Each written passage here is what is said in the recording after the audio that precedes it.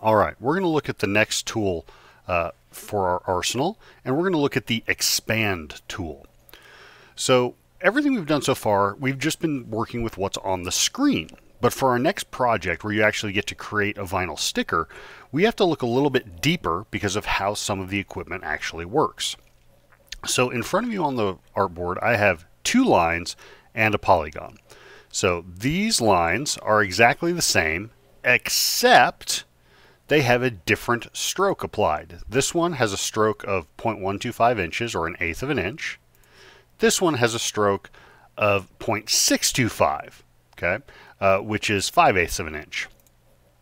Other than that, these two lines are the same. Now, earlier we talked about looking at outlines. So if we go ahead and turn on our outlines with Control Y, you'll notice that these lines have the same appearance because they are paths. They're just the mathematical portion of a drawing that says start at this point, go this far in this direction. Start at this point, go this far in this direction. The computer only sees these paths. When we're looking at our outlines, it shows us exactly what the computer sees. When we turn off our outlines, it lets us see what we've used to stroke over them. In this case, how thick of a brush and what color that brush is. In this case, we've got black brushes in 1/8 and 5/8 of an inch. The same thing happens down here with this hexagon.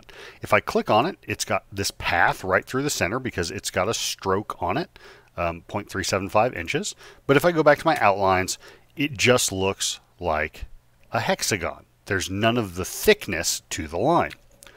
So when we work through projects, especially with the Pathfinder tools, we need to make sure that we can change things from what they look like to the computer in the outline to what we see on the screen. And to do that, we're going to expand appearances.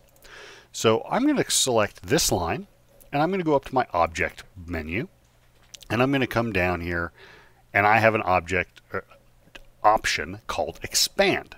And when I click expand, it's going to give me this menu box, and I have to choose. I hit OK, and it appears to change a little bit. I'm not quite sure what, but now if we go back in and look at the outlines, it's changed. It's no longer a single path. It has actually changed that path to being a rectangle around the shape of the stroke. Control Y to go back to my view. Down here, we have again that same line path straight through the middle of the stroke. Object, expand, hit OK. You can always use these defaults. And again, it changes it into a rectangular shape. Final thing, we can do the same thing with these kind of objects. We can go from a path by using object expand, again hit OK, and it turns it into the width shape. And this is really important when we start using things like the vinyl cutter and the laser cutter, because those machines look at the mathematics behind the line, not the appearance on the screen. So when we talk about using Pathfinder and expand, what we're saying is that anything you draw creates a single path right down the middle of an object. And in order for the machines to actually read it, we have to expand that into a sealed shape. So object expand changes it into a sealed shape, just like that. You can always double check if your objects have been expanded by pressing Control Y to look at the outline view, because this is what the computer itself sees and what the machinery sees.